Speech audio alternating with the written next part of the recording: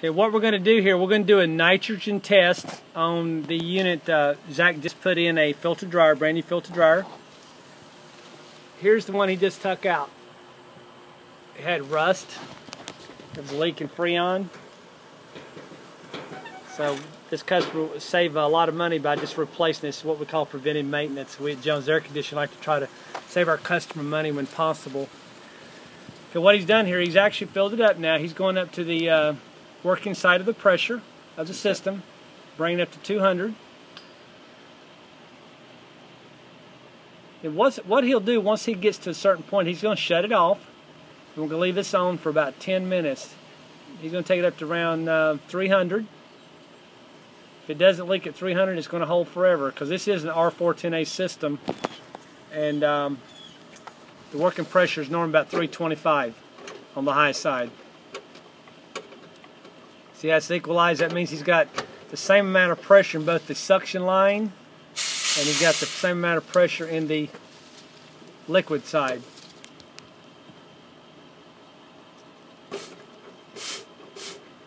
Alright. These are the vortex gauges, by the way. They have 4 ports on them. They're great. It actually has a 1/2-inch hose to pull a deeper vacuum.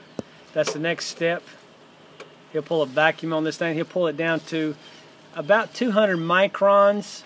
Industry standard is 500 microns. But we like to pull ours down to ensure we get all the moisture and air out of the systems.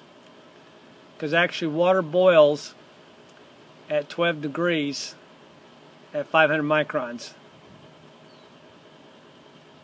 And we're going to pull it down below that. So water will actually boil at below atmospheric pressure, which atmospheric pressure is 14.7. He has it hooked up over here. He has it hooked up over here. He's got it on the suction side. He's got it on the liquid line side. And I don't hear no leaks around the filter dryer that he added, because he put in a sweat joint here, and he put a sweat joint here. So I think we're good.